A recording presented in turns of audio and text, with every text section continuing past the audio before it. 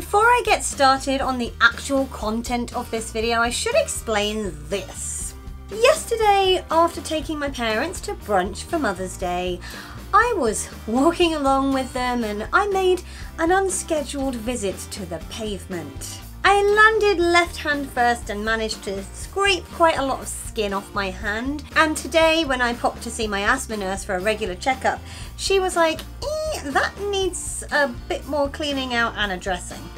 So yeah, I filmed the first half of this video before I went to see the nurse and the second half afterwards, so if you're a bit confused as to why some scenes have this on and some don't, that's why. So the other thing I've been doing this weekend, as well as crashing onto pavements, is coaching a friend for an upcoming job interview.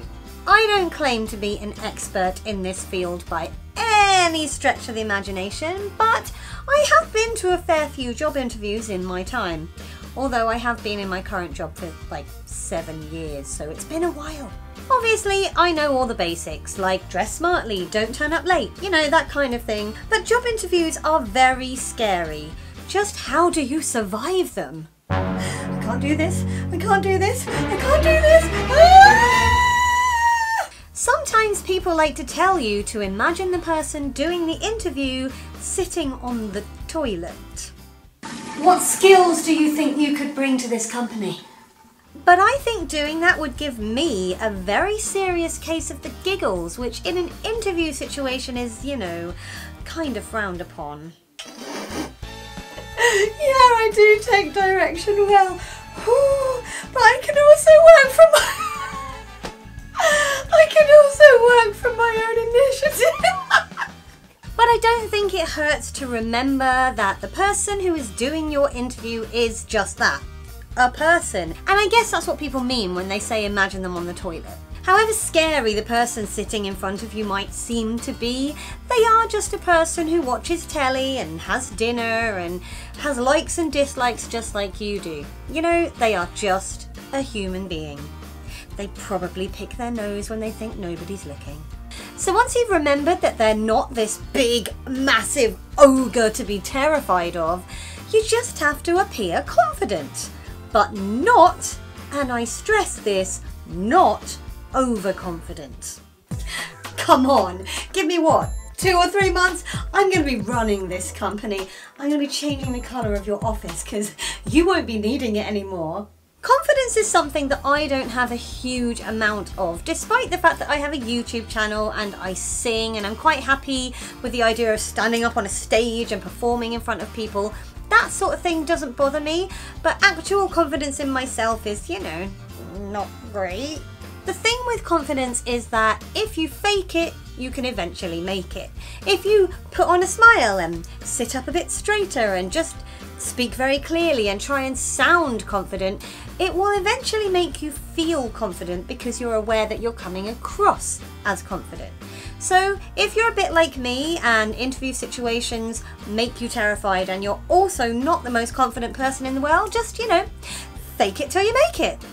Just like I said, please don't become overconfident. That's a really good question, and if it's alright by you, I'd like to answer it in the form of a rap. Yeah, I respect the question that you're asking. Yes, I'm good at multitasking. You're gonna ask how soon I'm starting when I drop my big knowledge on safeguarding. The final thing that I'm gonna suggest as a way to survive a job interview is to make sure you've done your homework. Look into the company that you've applied to work for so that when you're having your interview, you can mention stuff that you've read about them doing and make your answers a lot more personal to what they're actually looking for. Whoever is doing your interview is going to be impressed with your knowledge. Just keep it professional. You know, do your research, but don't make it creepy.